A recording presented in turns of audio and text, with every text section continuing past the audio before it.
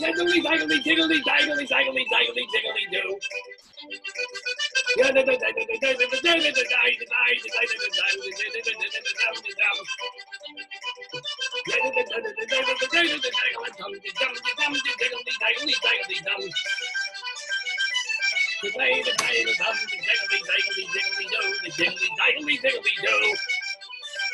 Let me stop this. It's amazing how annoying Irish music gets very quickly. Hold on, here we go. Shut up! There we go. Ladies and gentlemen, this is your old pal, Rabbi Sol Solomon, founder and spiritual leader of Temple Sons of Bitches in Great Neck, New York. And it is a delight for me to have with us in the neighborhood a musician, a novelist, and a playwright. He is an Irish-born New Yorker through and through. His name is, oh, and let me ask you before I really give you the full introduction, is it Kirwan or Kirwan? Kirwan. Kirwan. See, I'm talking about Kirwan. It's like just having a morning.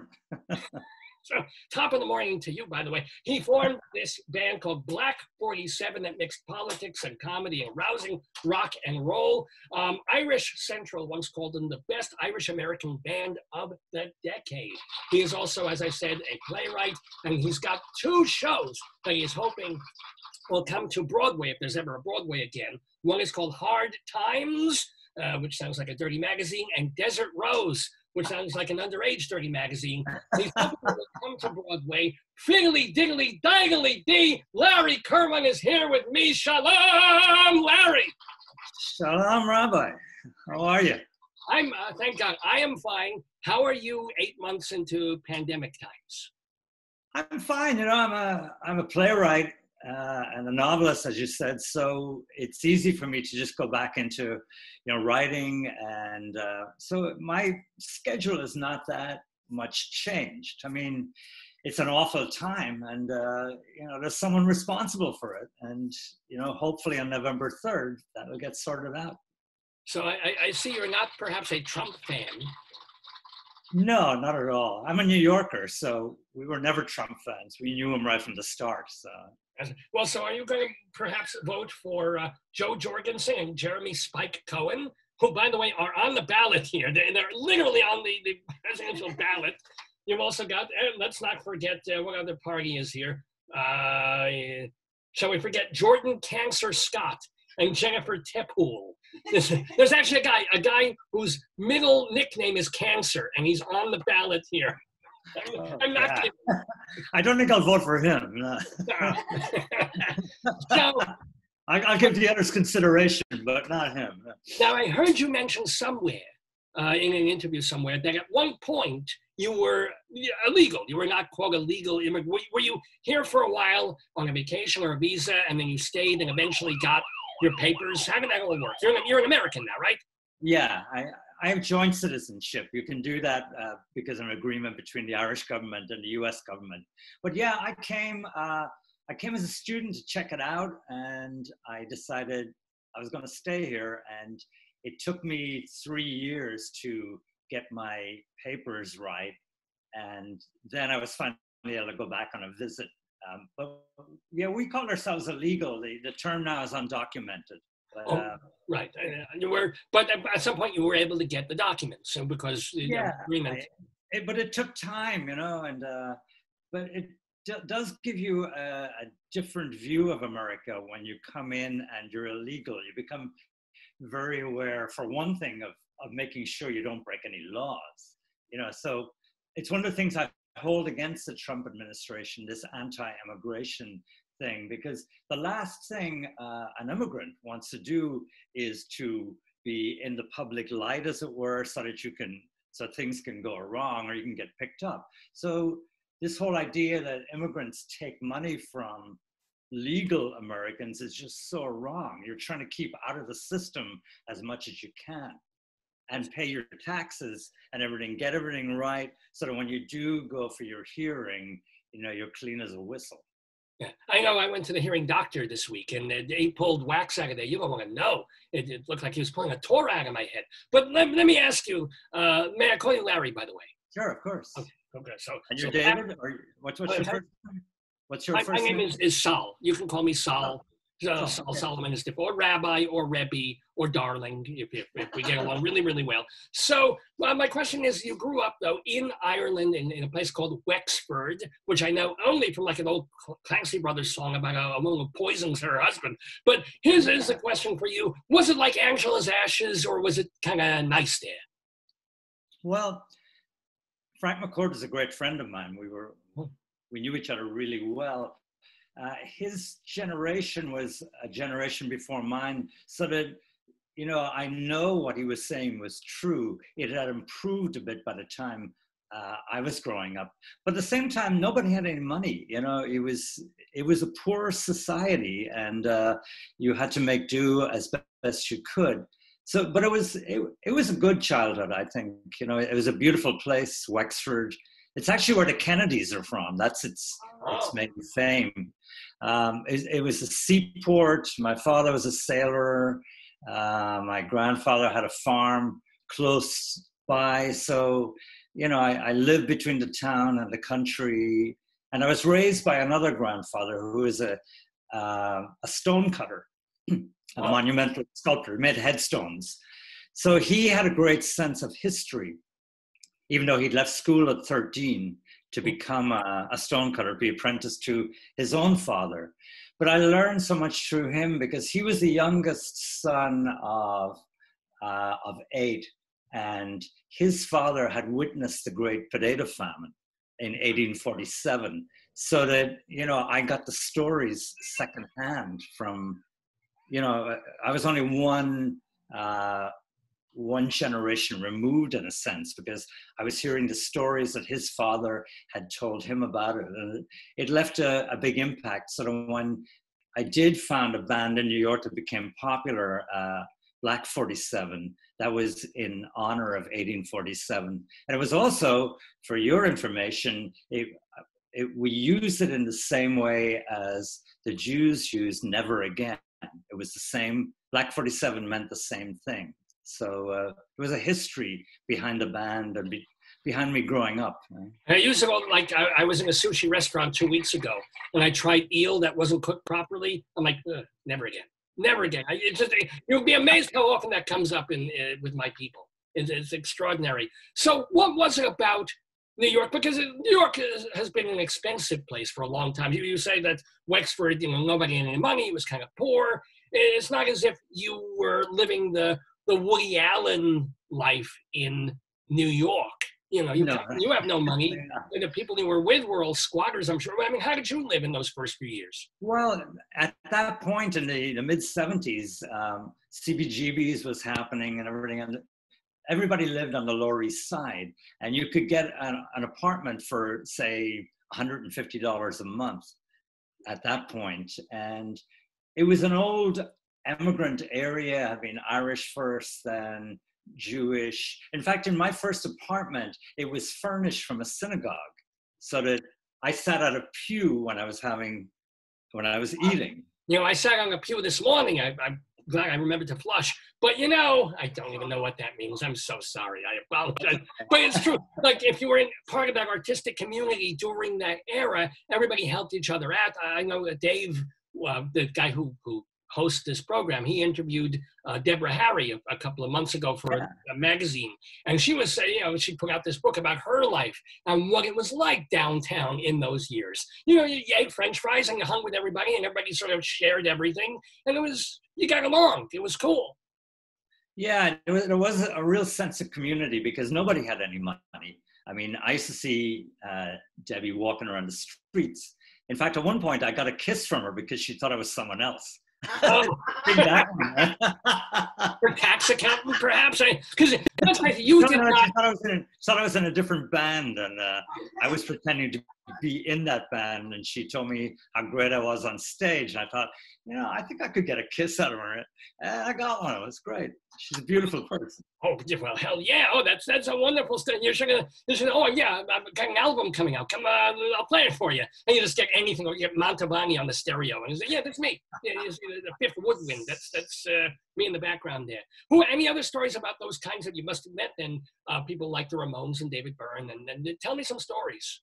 Well, you know, Hilly, who was the Tilly Crystal, yeah. owner, Hilly Crystal, was a great friend. So I had been playing in a place called the Bells of Hell, which was owned by a guy called Malachi McCourt and Frank McCourt. Excuse me. And Hilly had the original CBGBs on 13th Street, just across the street from it. So he moved over to the Bowery, and the band I was in at the time became the first resident band there. But the business was really bad, and we were going back to Ireland. I said, Hilly, this place is never going to take off, so just get someone else in. Then when we came back, the whole scene had started, and of course I played there. But I got to see, say, the Ramones on their first night there. I saw the first night the Ramones played. Yeah. In New York at CBG. So could you tell, I mean, be honest, did it sound like a revolution, or was it just, well, these are short songs, they're very loud and noisy, and yeah. Did you realize history was happening? No, I thought maybe it was a cartoon, because they kind of looked like cartoon characters. And the weird thing was, because I always remember this, the bartender who I didn't like at the time, he was very nasty kind of English guy. And he called me over and he said, you know, these guys up here, they're bloody fascists. And I was saying, I don't think so. I think they might be Jewish. And he said, it doesn't make any difference. They're fascists. I can tell they're fascists. And that always stuck with me at that point. But no, the great thing about both the Ramones and about Talking Heads was that each night you saw them, they got better. Wow. And which makes sense. Was there a band that you saw there during that era who never made it big, who you thought, oh, they're great. They should have broken big? Well, the biggest band in there, and they did make it to a certain degree, but by far the best band were Television. Band Television. With Tom Berlin, yeah. I was a huge fan of theirs. I went to see them every night. So quite often the other bands would open for them because they were the big draw in there. So I remember one time Talking Heads were going to go on. And I really liked Talking Heads, except I remember one time having a pee next to David Byrne down in the bathrooms there, which were pretty wild. Right. And I was standing next to him, and I said, what kind of music are you guys doing? And he said to me, you know, we're just not very good, but we're trying to be like everyone else. And I was thinking, it didn't sound right to me. I think he was having me on, but, you know. No, maybe he was just being kind of, he was still figuring out the sound, and he was still maybe not good yet, but we will, you know, yeah. Yeah. Oh, that's kind of nice. remember when Television were playing one time, people kept shouting, turn off the radio, turn on the TV. That's the way we're television. Yeah. Talking Heads. But Talking Heads got better every night. I mean, the Ramones got to a certain point where they were just great at what they did. And then they thought, great, we got it. And it sounded always the same after that. But Talking Heads progressed every night. And even if you see David Byrne to this day, he's still trying new things. Oh, yeah. Actually, Dave went and saw that Broadway show that he's hoping the American Utopia is wonderful. Right. Or at least Dave says that. And actually, people can apparently, Spike Lee filmed it. You can go see it on one of these Prime Channel things. But we're talking about all these other bands. Let's talk about you guys and the beginnings of Black 47 and saying to yourself, I got these songs. What do I need a band and I'm part of the scene? Or how did that all coalesce? Happened totally different. Oh. I had a record deal with a band called Major Thinkers. We're kind of a hot band on the Lower East Side in the early 80s. And then we got signed up to CBS, or to Epic Portrait. And we became kind of big for a little while. And we made an album, and they couldn't figure out which single to release from it. And so they dropped us. And at that point, I was thinking, you know, I've always wanted to become a playwright. So let me just chuck in this whole music thing, or the professional side of it. And for the next 4 years, I just wrote plays and produced. Were you working? I mean, how did you live? I used to get $50 a month. How did you live, you know? Well, I was still able to play music in bars and whatever, especially in the Bronx and the Irish area up there. I could go up there. And I also had a little typing service. I used to type for people. Oh, And lovely. I became a really fast typist. But basically, I did it through, just playing a few gigs every month. You didn't have to make that much. And so, but for 4 years, I just totally concentrated on the theater, wrote nonstop, put on the plays, and I almost had a hit with one called Liverpool Fantasy, which was about the Beatles if they hadn't made it. And where was that? Were those all downtown? Were those in like Theater Productions City and places like, or Mama, which, you remember which they were? Or yeah, this one wasn't in one of the better known ones. It was in, I can't do the actual name of it, but it was a Puerto Rican community place. Oh, Puerto Rican traveling theater, even though it didn't travel. That was the dumbest thing. They called it the traveling theater, and it's sitting there for 30 years in the same place. That's lying. That is just, you think Trump tells lies. That is a terrible thing to call a traveling theater, and there they are sitting there. This makes me mad. I'm sorry. Well, anyway, it went from a showcase to an off-Broadway production, but then we ran out of money. And so after about 4 years, I was beginning to miss the stage. And one night I went for a walk and I went up to a place called Paddy Riley's. I just wanted to hear an Irish accent because I was living in Soho and I wasn't in the Bronx that much anymore. So I went up there and there was a band playing and they asked me to get up and play. And I was thinking, no, I don't play anymore. And the bartender gave me a shot of whiskey and I said, all right. I got up and I played all night with them. And then I was with the leader of the band at the end of the night. His name was Chris Byrne. And he was a New York City detective who was moonlighting at night, playing in a band called Beyond the Pale. And at the end of the night, I could tell he was kind of in a bad mood. And I said, what's the matter, man? And he said, well, the band Beyond the Pale is breaking up tonight. I have all these gigs in the Bronx and Queens and Brooklyn coming up, and I got no one to play them with. I said, I'll do it with you, just on the spur of the moment. And then you're just a duo. That's two people. Or did you grab quickly a drummer and I brought along my drum machine. I was good at programming drum machines at the time. So I had this tremendous big beat. And I played electric guitar. And he played the Irish uilleann pipes. They're the elbow pipes. And he also played tin whistles and the bodhrán. So we were kind of like a two-man band. We went to the Bronx and people hated us. I mean, literally hated us because I had said, if we're going to do this, we got to do original music. And I have a number of songs here. Let's get started with these. And we'll write a list of everything else we kind of know, other songs like Van Morrison ones and Irish ballads, anything. And they hated everything, even the covers they hated? Because I'd come from CBGBs, so it was in your face kind of thing. And Chris being a cop, he was wearing shades because he didn't want people to see who he was. So we looked pretty formidable and, we were playing loud. And, in Bronx bars, the idea is that the audience, you bring your girlfriend along to talk to her and, you're talking to the guys and there's televisions on and everything. Whereas we want them to look at us. It was like, you're paying us to do this. So they hated it.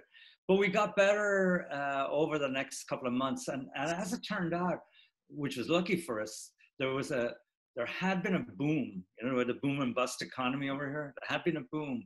And every Irish guy wants to do two things, own a bar and a racehorse. But it's often easier to own a bar. So there was bars all over this area called Bainbridge Avenue in the Bronx. And so when we get fired from one, we'd go down the street to the next guy, and he wouldn't have heard of us, and said, I need a band, because unlike the other boroughs, just the Bronx. And so we were up and down the avenue, and then within 6 months, things started to get better. And then we moved back into Manhattan to that actual bar I mentioned before, Paddy Riley's on 28th Street and 2nd Avenue. And then all the people that who like to say in the Bronx, Brooklyn, Queens started to congregate in there. And all of a sudden there's lines around the place and people began to notice it. Now my idea right from the start was that we would just play in this Irish bar and people would have to come see us. We wouldn't go to CB's or any other place. Because for one thing, you don't get paid very well in the rock places, but in the Irish places, you get paid well. So we had things going for us. And then all of a sudden, Joe Strummer showed up from The Clash. And he was really into the band. And he kept insisting, you got to play this place, you got to play this. And I said, no, I got a plan. And then finally, I was getting so many calls from a place called Wetlands. The booker said, listen, I don't care, just come and do it, just get Strummer off my back, please.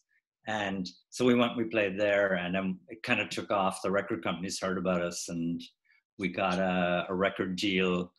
And then we were the biggest thing in New York for the longest time. And we were playing on Leno and Letterman, O'Brien, Conan O'Brien was a good friend. And there were all sorts of personalities coming in. Matt Dillon was there every night. When you say that Conan O'Brien was a good friend, by the way, I mean, is he a good friend or just someone you had a drink with here and again? Or do you really know the guy and you pal around? And what's he like? Great, but he hadn't made it at this time. He was a guy who used to come into another bar that we hung out in that Chris owned, Rocky Sullivan's on Lexington. So he was, there was a lot of writers used to go in there, and he had come from Harvard, so he was hanging out with that Harvard crowd who were, slumming in Rocky Sullivan's. So all of a sudden he gets his show, but he has to do a trial first. So I was the first guest he had. He wanted people. It wasn't being shown on television; it was being shown for the Suits, but they had to do the full show. So he had Black 47 as the band because he wanted, people around him who trusted him. And he actually wanted to talk about that play, Liverpool Fantasy, because at that point I was turning it into a novel. And he was fascinated by that. So he figured this is something I can really relax on and we can talk. So I was really used to doing interviews at this point because that's part of your trade, when you're a musician. So I was kind of calming him down as he was asking the questions because he was nervous. It's an awful thing. The Suits are out there watching. Everyone was it NBC, whatever he was with, they're all watching. And I could feel the pressure even. It was like, You have to plug it. Do you ever see it in the years past? Is that somewhere? Does NBC have it in a vault, or does Conan have a copy? I think that'd be amazing to watch. It would be, yeah. I never saw it since, but I'm sure they have it. But I don't think they played it, or maybe they played it when he was off on taking a night off or something. But I never heard about it. But then we were on his show maybe 4 or 5 times after that.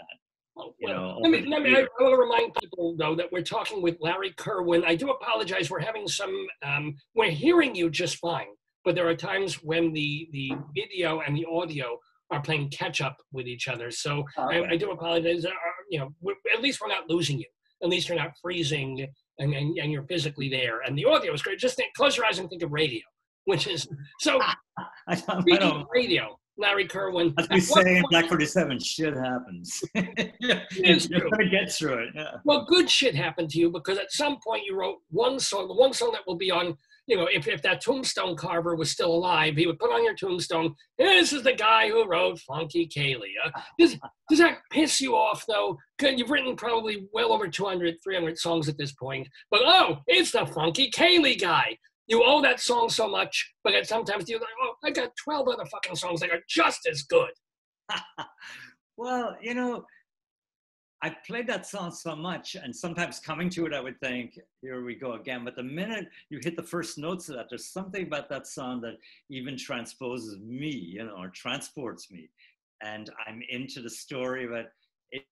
It's such a fun song for people, and it takes away all their cares that you think to yourself, great, I got into it too. And by the end of the song, you're kind of into it, and that's it. Yeah, there's something joyful. It really is a funny song and joyful, and it just tells this wonderful story. But again, it's not the only song. If there were like 5 other songs of yours, I mean, just grab your EP of greatest hits. But I mean, it's like, you know, if you could recommend to people, if you like Funky Kaylee, you really should know these quote unquote obscurities in the Black 47 oeuvre. Well, if you look at, say, you know, iTunes, Funky Kaylee is not the #1 song. The #1 song is The Big Fella, about Michael Collins, the Irish Revolutionary guy. And the second one is James Connolly, which is about a left-wing organizer who got shot by the British. So, you know, it doesn't trouble me about people liking Funky Kaylee, because, you know, every song the Black 47 did, and we've done maybe 150, each had its own people who liked it, you know. There were no ones that you wish because, you know, the public votes, they choose these to listen to on iTunes or on YouTube or Spotify or whatever. Which ones do you wish were in there with Michael Connolly and in with you know, some of the others? You know, I don't care.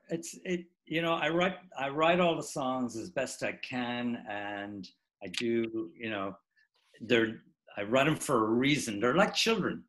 You know, do you say, I wish I prefer this guy to the other? There might be I do. I have 21 and a half children at home. Several of them I hate. So, you know, I want to take this pillow and just press it on their faces once in a while and just be left with a good 18. But, you know, there are some songs that you write and you think they're good while you're writing them, and then they're like, meh, or, oh, this is really good, you know? No, I don't seem to think that way for some reason. It's just because I write all the time, because I do so many musicals at the point that I'm continually writing. You know, I started to do a musical at the beginning of the pandemic because I knew this thing wasn't going to go away. Having Trump there, he was going to mess it up sooner or later. His destiny had arrived, and we were going to be there we were going to share his destiny with him. So not if we vote for Princess Jamala, whatever her name is, Farbo. Yeah. So I wanted to do something that would just take my mind off the whole thing. And so I had always an idea of writing a 2-person musical, because you can then get into the characters, especially about a relationship where they meet again, say 25 years later, but I couldn't think of the, you know, the circumstances. And one morning I woke up just right soon after the pandemic started, and I knew what it was. It was just, it came to me that I would go back to the Lower East Side where I lived when I first came to New York, East 3rd Street and Avenue B, which was the center of the heroin district at the time. So then the story just came into my mind that a band, there's a couple in a band called the Blue Diamonds. They were on the rise, kind of like Black 47 was. They go and get on MTV. I follow the same story. And then they get on the Letterman show, right? Which Black 47 got over that hurdle and went on.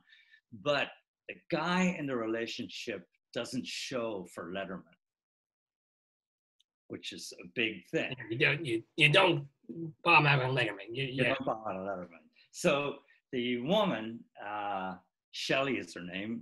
She's from Scarsdale. She goes back. She says, that's it. I can't take anymore. Goes back to Scarsdale, has a bit of a breakdown. When she comes out of it, she meets a businessman up there, gets married, and has a daughter, and she's involved in his financial dealings. He's a broker.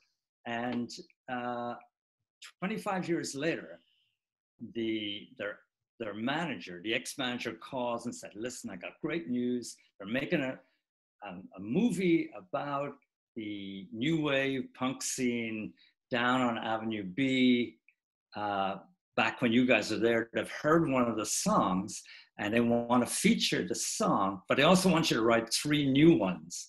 And she says, well, I'm out of the business. And he says, I hear Rick, was the ex-boyfriend, is not in good shape. she says, why don't you just go down and see him? Maybe you can just knock off some songs and do it again. And she's so curious. She goes down, and that's where the action begins. Wow. She walks in on him after 25 years. He's in the midst of an argument on the phone, and then she tells him, and he needs money. He doesn't want to do it, but he needs money. And then the relationship starts again, and it's like, can they renew the relationship, both the working one and the romantic one? Oh, and the romantic. Oh, my goodness. Yeah, so, but this is not, is this going to be, or still a two-person musical? Because you want to bring this to Broadway, which probably is the only thing Broadway will be able to afford in like 2022. So. Yeah, all these things take their own course, but for now, I'd keep it as a two-person thing because it's just so intense because you can deal with the two characters. The problem is in some of the big musicals, it's hard sometimes to spend time on one character and to develop them. I mean, it works, but I really wanted to get into the whole idea of just two characters and your focus on them because, you know, that is part of our lives, that there's a woman or a romantic partner, and can it, after 25 years, can it work? Well, here's the question about a musical about these people. Is it a rock kind of musical or is it more Broadway? Because remember, if it's rock, you're going to have now characters who are supposed to be in their mid-50s. Exactly. Which you rock out, you're in your mid-50s, but you know what I'm saying. 8 times a week, you know, you don't get Angela Lansbury up there going, they're going to leave, they're going to leave. You know, you can't do that. So. Well, it does deal with the rock world. And there are plenty of rock songs in there, but I've also put some rock songs that follow a Broadway thing, Broadway lines, but it's bittersweet because you're thinking about, at the end of the first act actually is they recreate the moment they were on MTV and they dress up in the old clothes that they still have the costumes, and they do their song from MTV. So the first act ends great like that. It's like, we can do it still, you know? But of course, for us looking at them, what you're saying, they're in their 50s, that's bittersweet to look right. at the people creating it, and they feel they've got it still. But everybody feels they've got it still at 50, you know, or that's the dream anyway. So you haven't slowed down. Like I've seen you in videos like done a couple of weeks ago where you're doing one of your songs, and just all the energy that you had in your 20s is still quite literally there. But yeah. I mean, would you, if we didn't have the pandemic and you still had a band, if not Black 47, which broke up a couple of years ago, would you do like a 3-month tour with the bus and the life of Styling going there? It's beyond already. No, it's not that. It's just that I did it for 25 years with Black 47. So you've got to find new challenges. You know, I know how to do the touring thing like the back of my hand. You know, I know how to survive it now. Because at first it's hard going because every night's a party, you know, literally.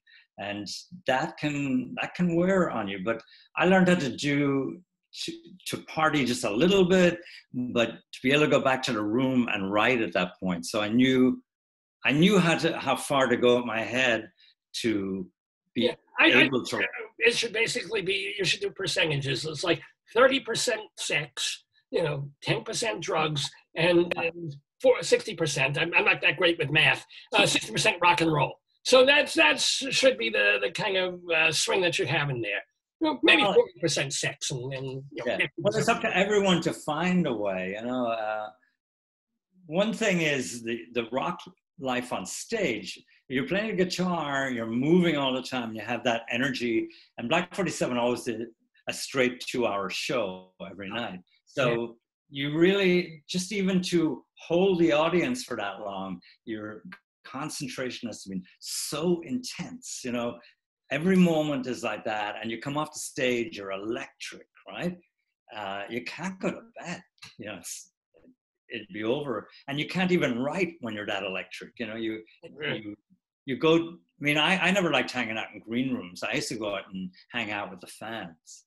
And then oftentimes what we would do is we would say, if the club, because clubs kind of want to close fairly early, we would say, we're going to such a bar, you're all welcome to come. So there would be this tremendous, bar owners love this, of course, because it could be 100 people arriving in on a Monday night or something. You miss that? You miss doing that? So not 5 nights a week, but maybe once a month or twice a month. You miss that kind of like, hey, everybody, well, you just have a fantastic time, 2 hours on stage, focused rock and roll, and then everybody come to the bar, shots on me. I don't think you can do it to the same level if you're just doing it once a month, you know. I mean, I do it sometimes, and I'm always surprised it works and everything, but at the same time, there is an apprehension going into it that you're not going to be able to make it work, you know, at that point. But, do you have a family now? I don't know your personal. Oh, there's a person behind you. Literally, as I asked that, that pretty something just popped her head in, and now she's going slowly away. So, is she trapped in there? Is she chained to a radiator or something? Or who is that? That's my wife. Oh, Mick Mazel. Mick, how long have you been together? 32 years. So was she a fan, or did you meet her? How did you meet your lovely lady there? She was a choreographer, and I did music for her modern dance company. Oh, that's wonderful.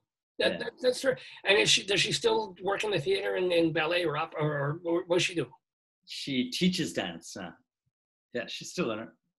Wonderful. And we still go to the theater all the time. Yeah, we're still involved in all sorts of theater. So. Now, one of the symbiotic things between Irish and Jews, besides Briscoe, is that we both appreciate misery and horror and sadness and stuff. I mean, the first thing we were talking about was never again in the Holocaust. So you went through a period, though, in the 90s where just relentlessly bad things happened. How did you get through that? Tell some Jews, because Jews are just like, if I cut my finger, oh, it's a tragedy, I'm off to Mount Sinai Hospital. How do you get through relentless tragedy?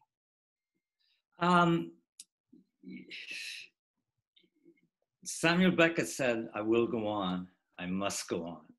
And that's the way it is. And if you're in a rock and roll band that has a schedule ahead of it, you've got to go and do the things, you know, that you're signed up to do, because you can't. The one thing in this business is you can't let people down. And that's the great thing about Black 47. We never did, and we were loyal to everyone. And because I knew that there's a day this will end, and you don't want to be thinking, I wish I'd done that, you know, for that person. I was nasty to that person. You know, it's part of your gig to deliver on stage and then be some kind of a reasonable person, you know, for an hour after. Then you can go back to your room and, you know. But then a psychiatrist would say, when do you get to mourn? When do you get to, like, if you're just plunging into work and not letting people down and going on tour and doing this and hanging in the bar and sort of forgetting your trouble, and you don't, obviously, but then at what point can you crash, and can you let the feelings that you need to get out? Well, you kind of have to go on, you know. It's like there's no way about it, because if you crash, you're letting down the band around you. And I was the leader, I was the manager too, because that's the only way to for everyone to be able to make a living, is if you've got to give 20% to a manager, you're not going to make any money. You're not, you know, and the band's not going to make any money. You know, I learned a lot about the economics of the business, but part of it was you can't let people down. You can go back to your room and you can crash and go, oh my God, you know. But in the end, oh my God, it's not going to do you any good. You've got to try and figure out, how do I get out of this? You know, what do I do next? You know, we had all sorts of things.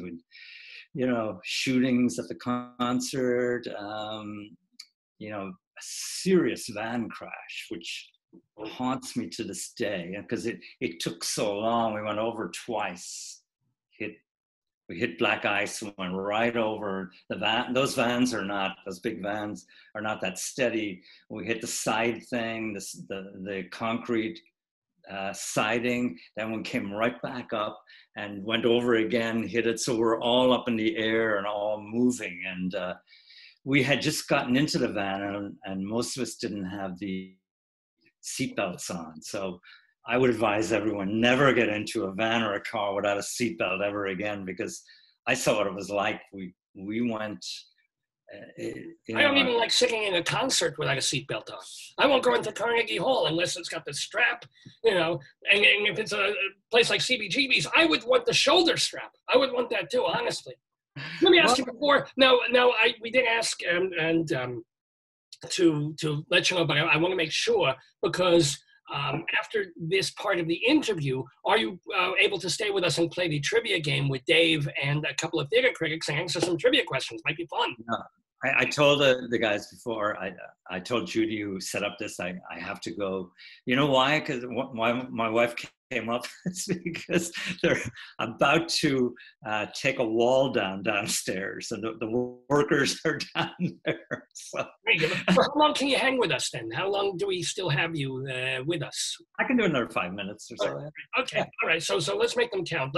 So you are a novelist, a playwright, a literary kind of a person. So you had some ideas that I haven't had time to listen to yet, but in a very condensed way. How the hell do you get through Ulysses, let alone Finnegan's Wake?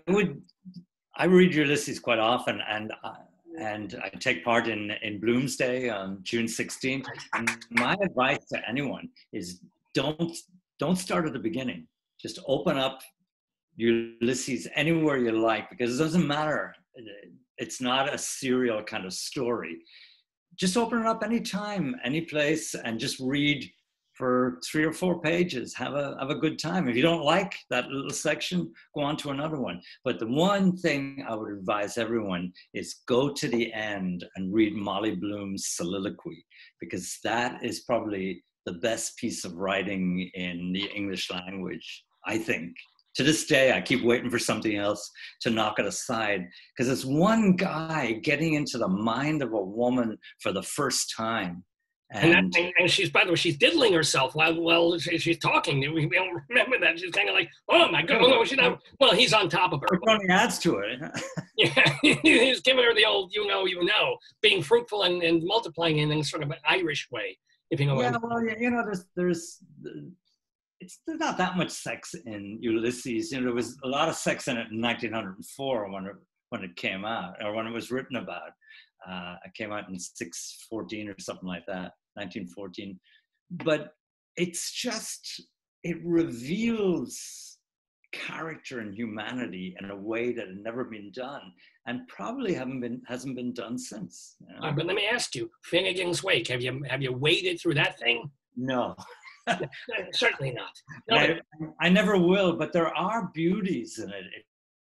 Well, no, that means you've tried. That means again, I would say the same thing.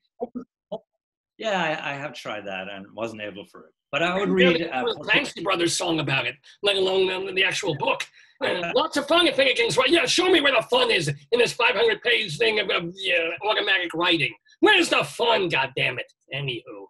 Yeah. By the way, we have great fun talking with Larry Kirwan. We want to remind people, we want to say that when, in a couple of months, God willing, Broadway will start to grind its gears, and we may see, is it Desert Rose was the musical you were talking about? The first one that will come up, and it's scheduled for a year from now, because it's not going to open in a couple of months. It's going to open next fall, if then.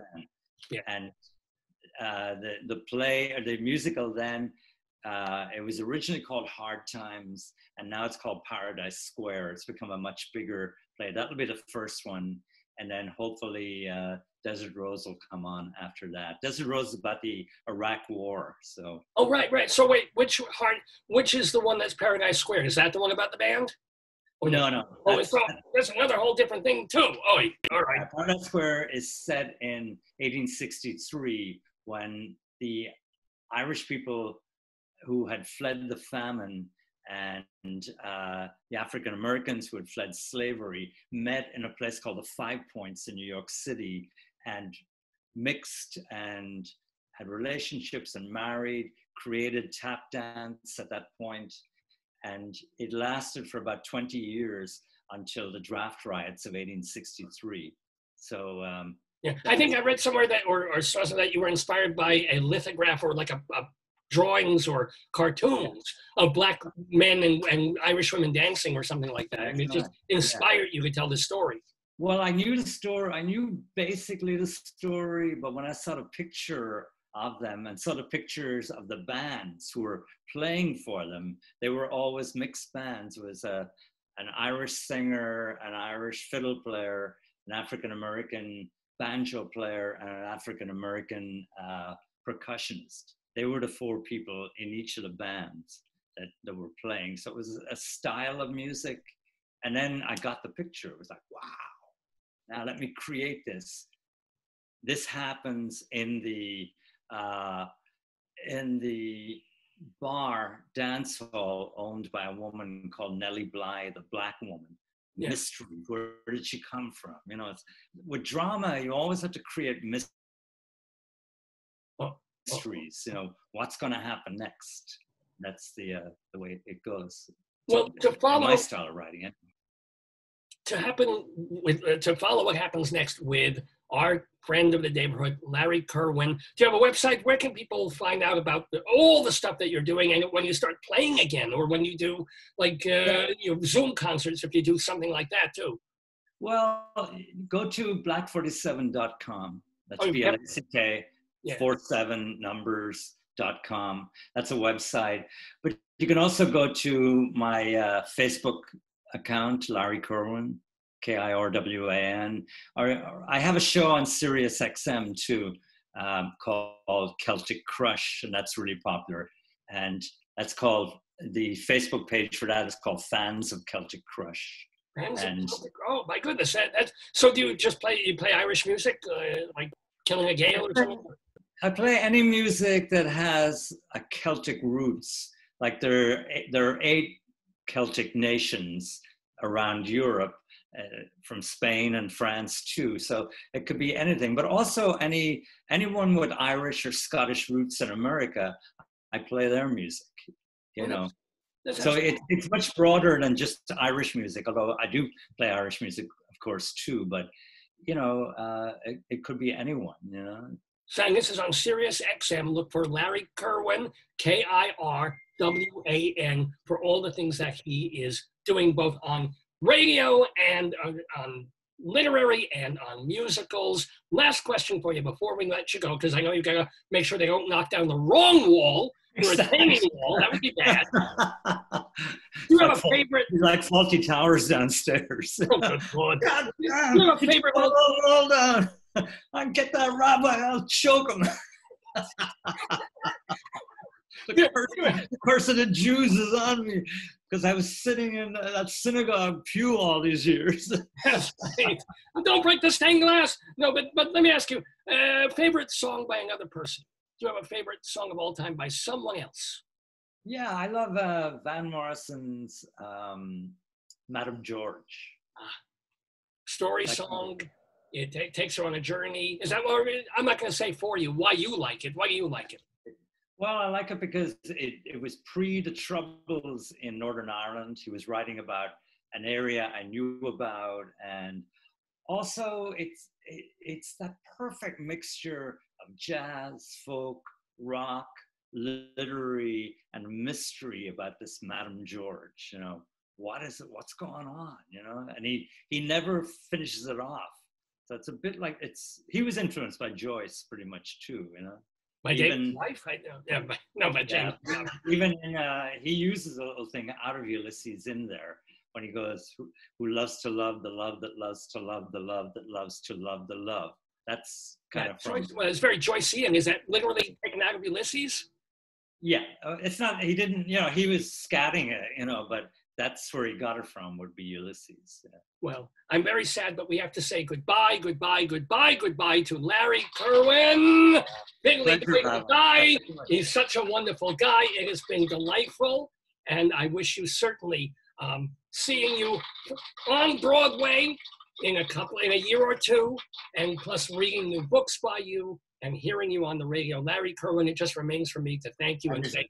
There's a new book coming out in March. It's called Rockaway Blue. It's about the Rockaway Peninsula, but it's a mystery too. So. Oh my God! Who's the publisher? How do you get it? Cornell University Press. Oh, they do fiction, or are we talking about history? Oh, it's fiction. Yeah, it's fiction. It's set 3 years after 9/11, and it's about something that happened during 9/11, and it starts to come out, and it's about a detective sergeant in the NYPD whose son was a lieutenant who was a hero who got killed during 9/11, and then 3 years later, they find out that he was actually in the building a half an hour beforehand, and he wasn't supposed to be there. So what was he doing there? Had he come upon something? Was he investigating something? So it's a web, and but I also always wanted to write about Rockaway. It's such an unusual and great area. And then, well, it's not too far from Great Neck, New York, where I have my temple in a gas station. It says we're very small.